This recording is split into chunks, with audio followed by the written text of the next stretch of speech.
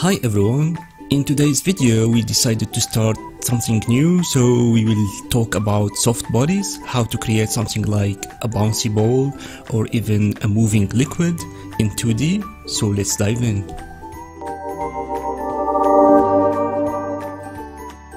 Okay, to explain how the soft body can be simulated, I created this small simple shape to explain the relationship between the points and how to simulate the soft body. So the general concept is to link the point with each others using the 2D physics, something like the joint 2D, hinge joint 2D, or the spring 2D and the distance joint 2D. So each point of those first have a rigid body 2D and a circle collider 2D. Then we linked each point with the next point. Let me show you. Using distance spring, as you can see, from 1 to 8, 1, 2, 3 to 8, to form the circle shape. Then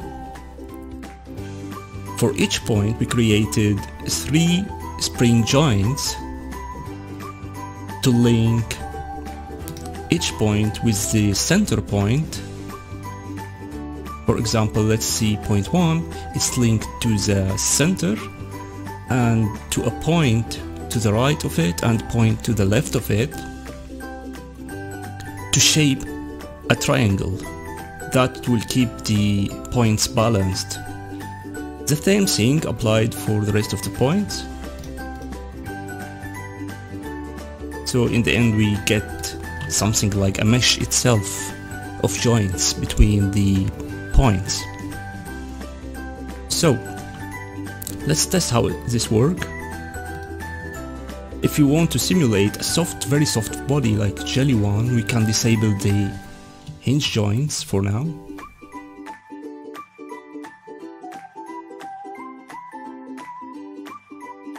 So we got very soft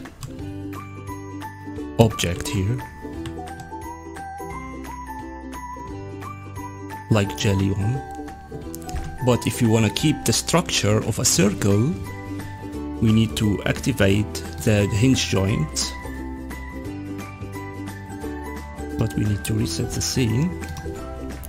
Of course, here in hinge joint, the trick is to set using a limit to active to set the upper angle to 15.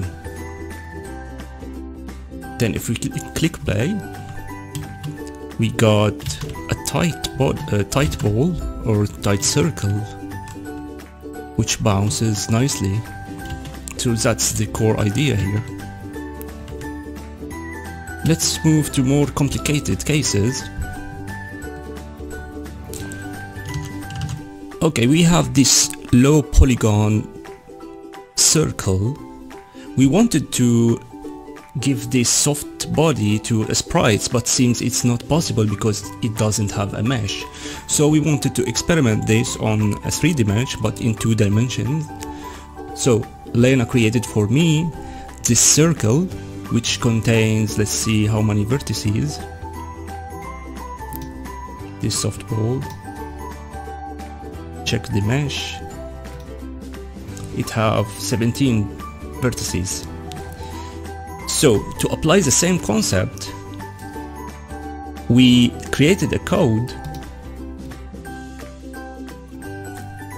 which create a game object. We created first a prefab contains rigid body, a circle collider and a hinge joint 2D. We will use only hinge joint 2D for this example.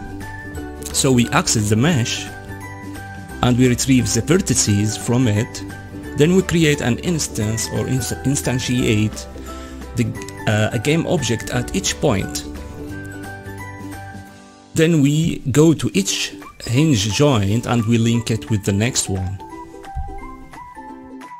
So we achieved that by code without going manually to each point and place the points exactly where they are. This is a better way. Then we got this result.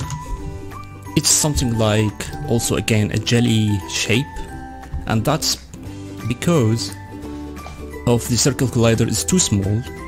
If we want to create a very nice circle, we need to increase the size of the circle collider to D to not leave much space between the points, but now it gives a nice feeling. Look at this.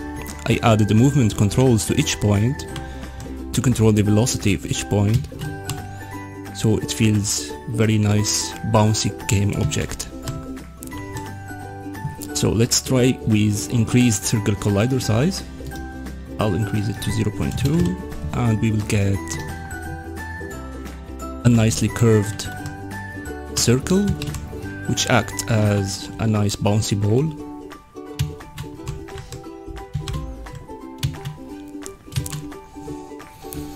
So when we created a more complicated circle which contains 37 vertices, it broke when we applied the same code. Look at this. We got this weird shape, and then it appeared because the points are not ordered as I explained before in the correct order.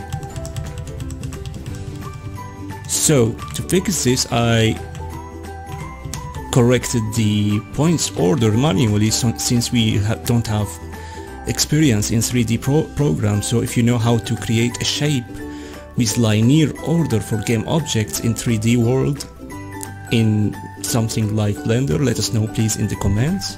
So to fix this problem, I ordered manually the game objects of the points in linear order to form a circle. Then I linked the hinge joint to D of each point with the next point. So what we got is the following. We got nice liquid thing effect. This can be used maybe to simulate liquids or to create something weird creature or virus, I don't know, but it feels nice and I wanted to share this experience with you. Maybe you can use it in your 2D project or even improve this furthermore. It's just a small experiment by us. If you found this project fun and useful, please don't forget to share and subscribe. Of course, we are thankful to our Patreon. Till next video, see you soon. Okay, everybody, get